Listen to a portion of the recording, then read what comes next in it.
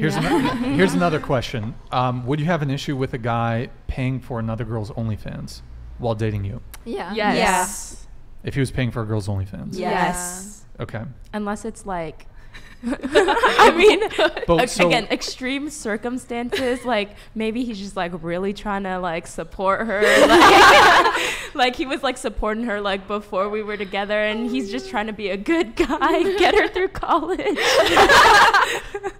But so you guys all have an issue with that, but you would still, you yourself, you want to go out to party and club. So, and you guys were kind of talking about, I wouldn't want someone to limit me in that way or to control me in that way, but I suspect you'd want to prevent your boyfriend from doing those things. If he's paying for it, but then he's really trying to get it. But also like a strip club, like you're going for the girls. Yeah. I mean, I don't see why else you'd go to a strip club. The drinks. Unless it's like a The bachelor booze. party. Yeah. Then I'd be like, okay, yeah. have fun. Like it was like a group thing, and he just got dragged along. Yeah. I mean, I would say that the likelihood of a guy going to a strip club and being able to sleep with one of the strippers is lower than a guy coming up to you at a party. Like hooking up with people. Hooking up with people at bars, clubs, or parties is fairly common, but most customers cannot sleep with the strippers. I had a friend. They'll pay for it, maybe. My ex's friend was staying with us, 'cause I lived with my ex. He was staying with us with his girlfriend. And while his girlfriend was asleep, he snuck off, went to a strip club, paid a stripper. They had sex in her car, and he went back to her and acted like nothing. Yeah, happened. a lot of the strippers escort, but he paid. Yeah, right? like $400. But it's never going to be like another girl that wasn't his girlfriend. That they were. She was asleep, and he just snuck off at my house and just went to. Yeah, definitely Rhino. a lot of dancers, a lot of strippers. They and then you're not allowed to there. they won't sleep with a customer for love, but they'll do it for money. Yeah. Yeah, but I think It's still just. Go ahead. I think the point is guys go to strip clubs to look at women, and like You don't go to parties for male attention? I don't go, like I go with my friends. Like the whole point is like me going with my friends. If Couldn't you just hang out at someone's house and just drink and watch The Bachelor? It's environment. not the same though. Like yeah, we do that too, but sometimes like going out to the club is the move. So I guess like, the point I'm trying to make is that when you guys go out, do guys approach you and hit on you? But even when I'm not going out, like I'll be walking to freaking the corner store, like Sure. Yeah. So.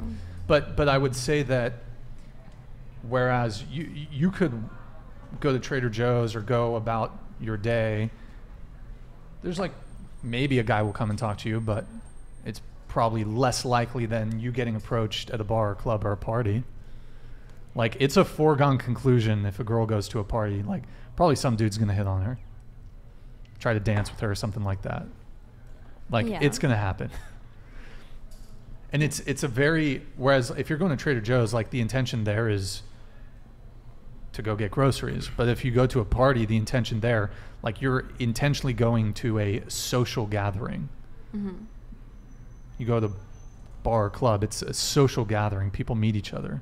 Yeah, and but the attention is to party, not to like. I mean, some people do go to like find someone, but the intention is to party. With you're going to see a stripper, like your intention is to see like fucking some titties, like Ass and titties. Some ass and some titties. That's all I want. Well, I guess I'll sort of try to. We're gonna move on from this soon, but what I would say is that part of being in a long-term relationship is closing off your options. Mm-hmm.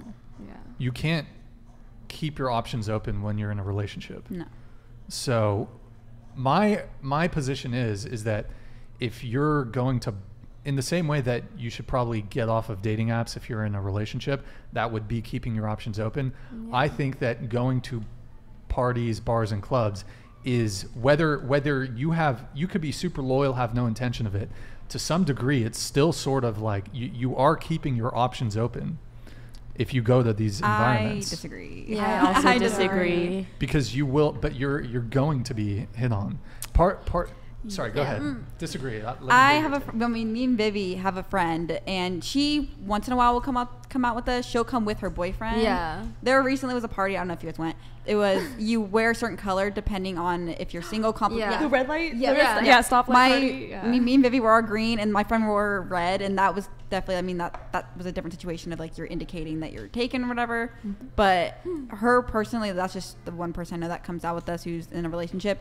She ignores everyone. No one ever really comes up to her. She's very much in her girl group. She doesn't go off to talk to anyone. Yeah. And so you reject them. Like, yeah, not you like reject I have them. a boyfriend. She Sorry. backs up every time someone tried to come up to us and talk. She would back away and kind of hide behind us. No, I literally would stand in front of her and be like, no. You would tell people like, "Yo, back the fuck off! Like, you're not getting anything." And Should I do the dream world hypothetical scenario here?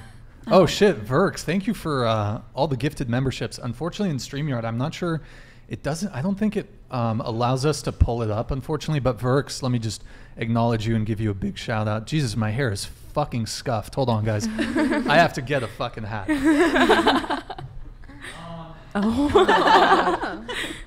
Guys, do I do the pickle haba? Yeah. One for the pickle haba. World War I, guys, not World War II. Or just the U.S. flag hat. 2 for the U.S. flag hat. But Verx, thank you for the gifted memberships, man. Much appreciated. You're a legend. Where was I? Okay, so I don't even remember what the 1s and 2s were. The one was The one was war the other hat. one. You're on the other one. Luke, you're wearing the pickle haba.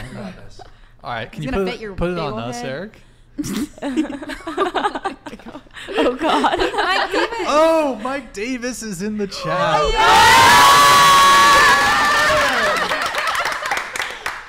Oh my God. Yo, Mike Davis. We've got this this vigil here for you. I don't know if you noticed the candles, man. Also, we have the BBC, the big black clock.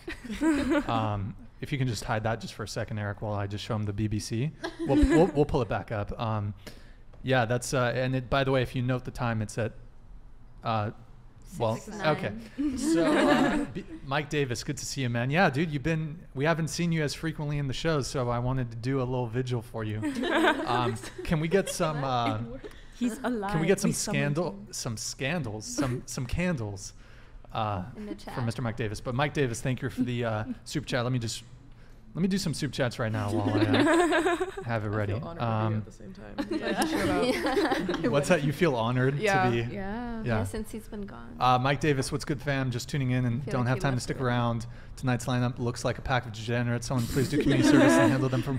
I don't know if he even saw the. Mike Davis, you're not even acknowledging the. I'm not sure if he I think he noticed. already left.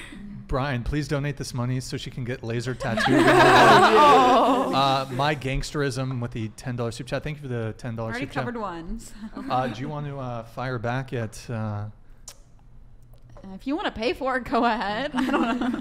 Pay for it and then Drop get the more Venmo. tattoos. Exactly. I'll just tattoo over them.